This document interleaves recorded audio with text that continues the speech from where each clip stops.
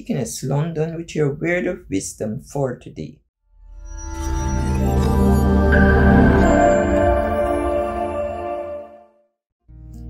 And the scripture is taken from Matthew 8 verse 27. But the men marveled, saying, What manner of man is this, that even the winds and the sea obey him?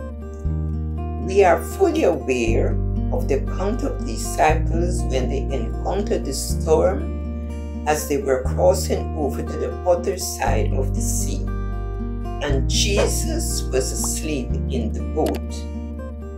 In Matthew 8 verses 25 to 26, we read, And his disciples came to him and awoke him, saying, Lord, save us, we perish. And he said unto them, Why are ye fearful, O ye of little faith? Then he arose and rebuked the winds and the sea, and there was a great calm.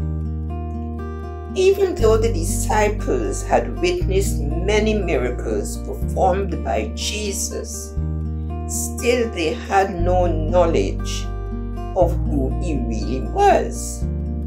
He was the Lord of creation, unlimited in power and authority.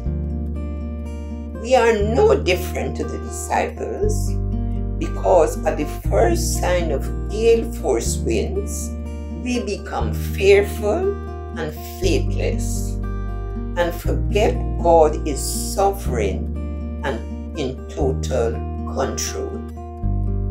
Storms and trials of life are designed to give us a bigger view of God and a more precise understanding of who Jesus is too. Believers, what is your view of God? How big you think He is will decide the size of your faith. I encourage you today, when storms come your way, just remember, you know the master of the winds.